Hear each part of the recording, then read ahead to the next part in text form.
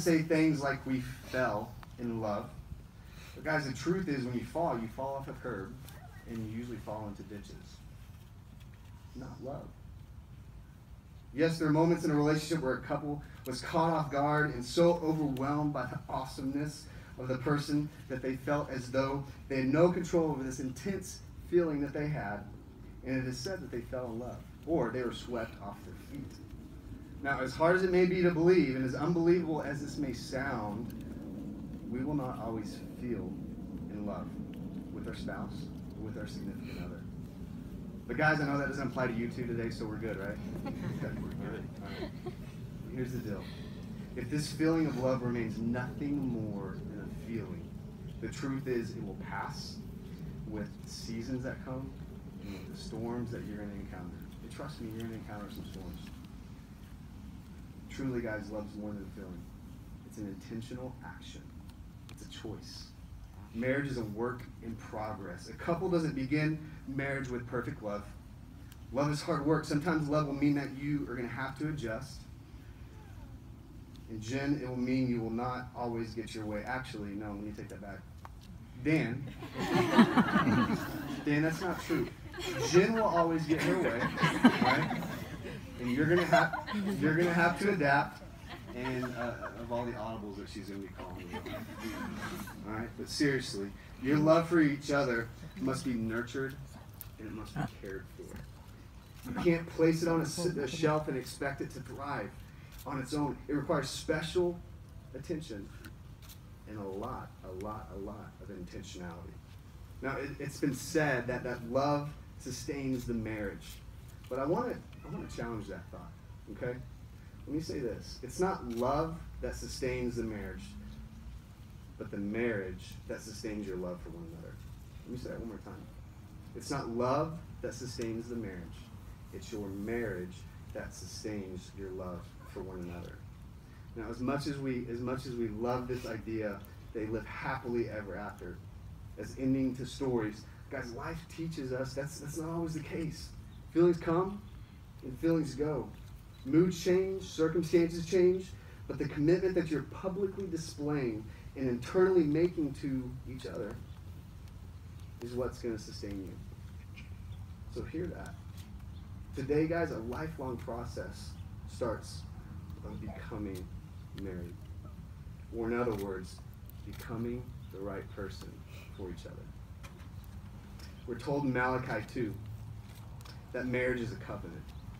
Malachi goes on to say in verse 15, he says this, he says, "So guard yourself in your spirit and do not break faith with the wife of your youth." As this word covenant is not used as frequently as the word promise is, but guys, covenant, it's much deeper. It's a much deeper and much more significant promise. Guys, a promise can be temporary, but covenants are special commitments that are not temporary or conditional. A marriage covenant is more than just an attraction. It's more than a feeling. It represents a secure anchor that will hold this relationship in place. The wedding vows that you're about to exchange with each other are simply an articulation of this deep covenant. The anchor that's going to provide you a steady assurance for you in the storms that you will encounter. And as you already know about the storms of life, they're always present, as either we're currently preparing to go into a storm, or we're currently in one, or we're getting ready to come out of one. Jen and Dan, you cannot become who you were created to be without God as the center of your life. Likewise, guys, your marriage cannot become all that it could be without God as the center. This type of union happens when God has joined you together. This union is the starting point of you becoming one. Now, that sense of becoming is possible and purposeful when God joins you together. Guys, with God as your center, I would encourage you to submit and surrender to Him daily and become one the way that He destined you guys to be. Now, we're at the good part. You both prepared vows that you're going to say to each other. You guys memorize those, correct? Oh, yeah. All right. You guys, are you ready to make this covenant with each other? All right, Dan and Jenna, have you face each other. Dan, I'm going to have you go first, my friend. Okay. Will you share your vows with Jen? Jennifer, I love you so much, and I'm so happy that this day is finally here. You're so beautiful. I'm so thankful that God brought you into my life, and I can't wait to call you my wife for the very first time and for all the years to come. I vow to do my best to always lift you up and never let you down, to honor and cherish you, and to always be faithful.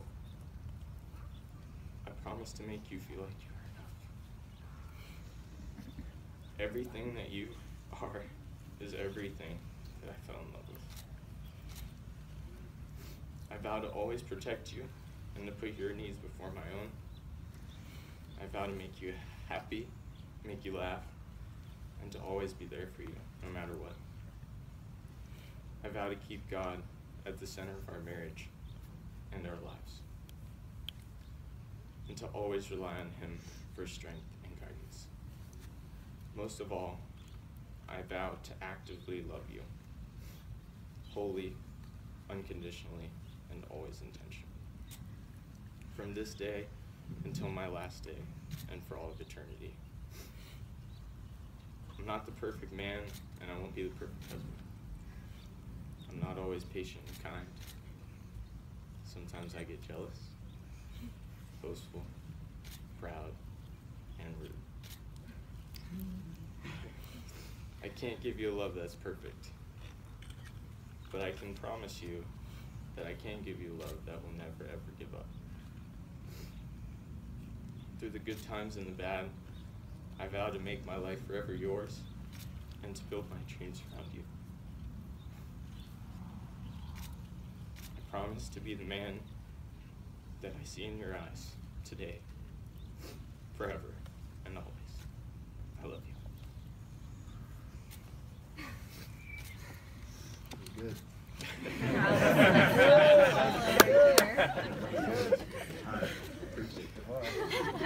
Jen, will you share your vows with me?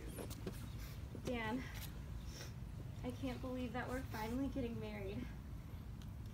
I know that God created us two imperfect people to fit together so perfectly. From the bottom of my heart, I am so grateful that I've been blessed with you. Thank you for your constant support and unconditional love.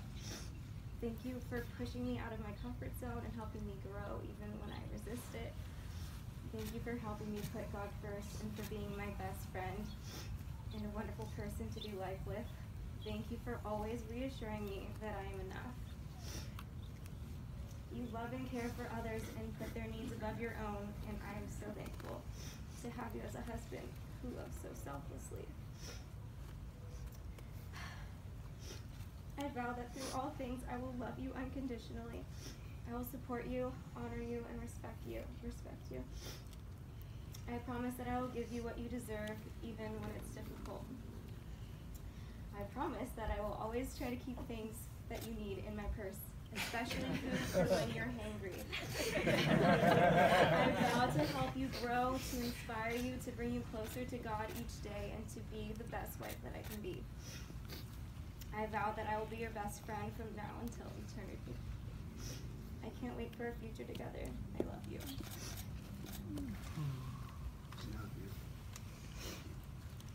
Hey, Robbie, you have the rings, right? Yes. Oh, wow.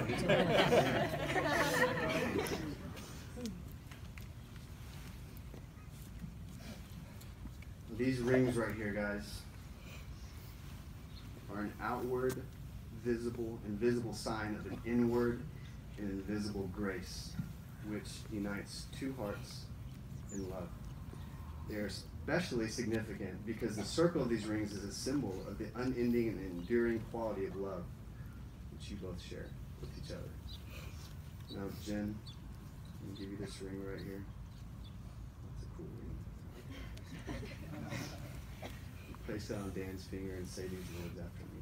Dan, I give you this ring I give you this ring as a sign of my love as a sign of my love and faithfulness. and faithfulness. Dan, I'm going to give you this ring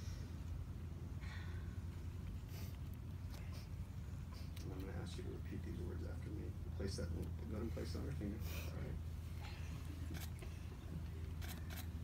Let's say these words. Jen, I give you this ring. Jen, I give you this ring as a sign of my love. As a sign of my love and faithfulness. and faithfulness. Wow. Well, here we are, guys. You've made your vows to each other. You've heard me say that love truly is more than a feeling. We're here. You both declared everything before God and also before your friends and your family. You made a covenant to each other, and it symbolized this covenant by exchanging these rings. So, without further delay, it's my great privilege and joy to pronounce you man and wife. What God has joined together, let no man separate. Dan, you may most definitely kiss your bride.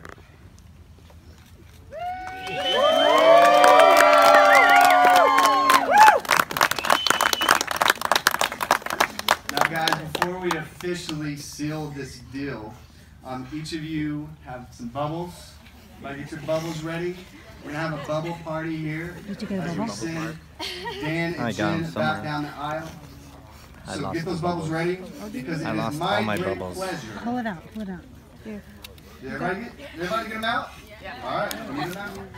It's my great pleasure to announce to you for the very first time, Mr. and Mrs. Dan O'Neill.